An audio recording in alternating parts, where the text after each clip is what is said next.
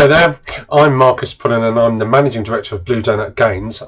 I'm also the creator of Horror in the Library, and today what I wanted to do was just to take you through what I've been working on in Horror in the Library, because the game's just about ready for the UK Games Expo 2021.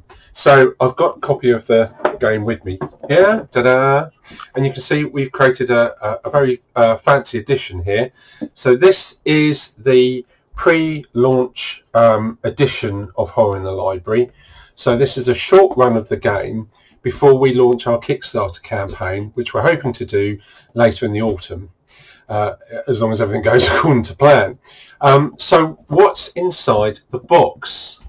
Okay, so if I get this out, the first thing I should probably talk about is the lid. And if you don't know what Horror in the Library is about, it's a Victorian horror game which is a tile-based card collecting game, and I'll talk about how the game works, and there will be other people telling about the game as well, hopefully in the near future. So this video is really just to explain what's in the box today. Okay, so the first thing, as I said, inside the lid we can see there is a certificate of issue. So I've numbered the games, and we did 30 units of these. So this is unit number 1, and I've signed that, and that certificate is stuck inside the lid of the box. Now the other thing I've done is I've done a little sketch. Here's one of the sketches drawn by my fairish hand with this pen, and that's going in the box, and there's a whole load of them that just behind me, which I've actually literally just finished. So there's a whole load of sketches that are going in the box, and then here are the certificates that somebody's going to glue in the lid. I hope it's not me, because I've really done quite a lot.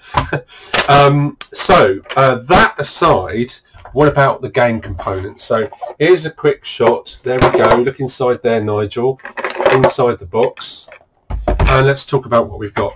So first thing, these are the room tiles. Now these tiles, you'll see, have got these very natty little handles on them, and that's because one of the core game mechanics is that you can turn the rooms around. So a door, you can see some of the doors are open, some of the doors are closed.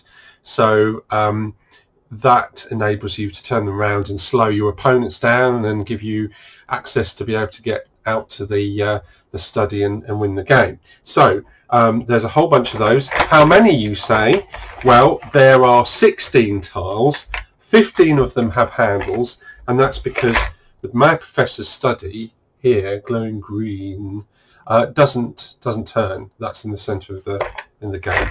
Okay, so I'm going to put those to one side like that. Then we have the page cards. Now they're little patient size cards. Okay, they're all nicely wrapped up, and they are the different pages that you will have to get to be able to get out of the library and win the game. Now there is a bigger set, so these are poker size cards. These are the blessings and the curses cards. Okay, so different bonuses and effects on players that you can use on yourself and use on each other. Then of course we've got a rule book, which I'm sure we'll be updating when we get feedback, although we've play tested this, and a big thank you to everybody who's play tested this, not just friends and families, but amazing people at various board game cafes in the UK, and people that played it at UK Games Expo 2019 and Spiel 2019. We really appreciate the fact that you've kept with us all the way through the pandemic, and we're really looking forward to starting to see everybody at the UK Games Expo later at the end of the month in July. This has been recorded in July. Okay, so back to what's in the box. We have here a lovely velvet bag, and who doesn't like to rummage in the velvet bag? Now what's inside it first is, I've got to say, we've got a nice little bag here with the dice, some cubes, red cubes, and some gold tokens there, and they're used on these things here. which are the players kind of board here, which tells you what items you need to collect and the pages that have got those items that you've got. This thing here, this device here, is your fortitude meter, which tells you if it's positive or negative, and you need to keep it in positive as much as you can do. But I'm not going to go into the details of the game at the moment.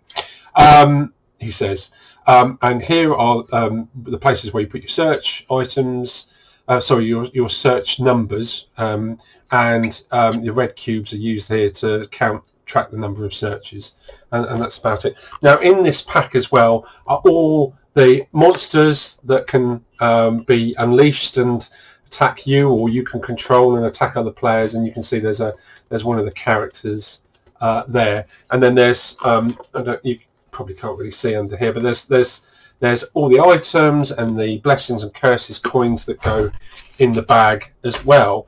And somebody's coming. Oh look, there's my lovely wife, who also helped me on the game, and she's brought me a cup of coffee, so thank you very much for that. And I will have that after I finish this. I love doing live recordings.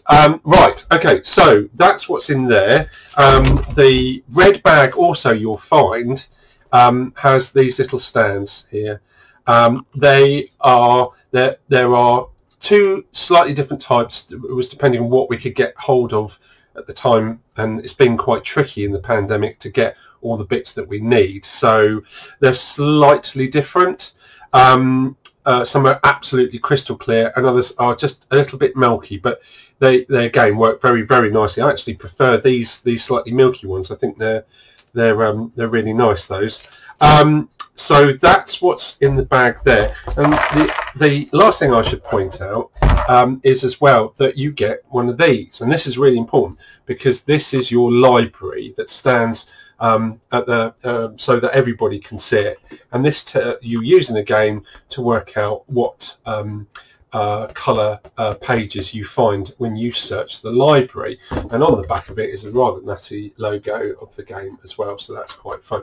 So that is what's in the game. We're selling these for £60. You can pick yours up at the show, or you can buy online, and we've got low-cost shipping for UK and Europe. Unfortunately, shipping to Australia and the United States and the rest of the world is a little bit expensive. We've done it, we've set it up, but unfortunately shipping for everybody at the moment, and I'm sure everybody understands, is quite expensive, and times can be a little bit difficult. I have to say, I have chewed my nails a bit waiting for our friends in Italy. So where this game is actually printed is in Italy, and these units were held up, funny enough, in Dover. That took a while, and we had to work out where they were, which was a little nerve-wracking. But in any case, they came here, and then we finished them off, and I've been working on putting bags and bits and pieces in the boxes myself as well. So the finishing touch will be the shrink wrap that goes on, and then they'll all be ready.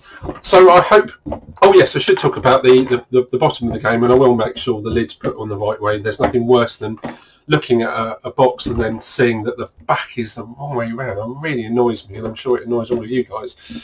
So I'll make sure this is right. So on the back, lots of fun. It explains a little bit about the game and what's inside the game as well. Now, some of you may note that we've got a slightly different logo, and that's because we have created Blue Donut Games from Blue Donut Studios. So it's our own dedicated brand with a nice, fresh, fun Mr. Donut there, happy face there, if you can see him there. So that's what you need to look out for if you want to have a go at the game. So we'll be playing this along with our other games, Line, Immortal Paths and Devices. We've got Squares.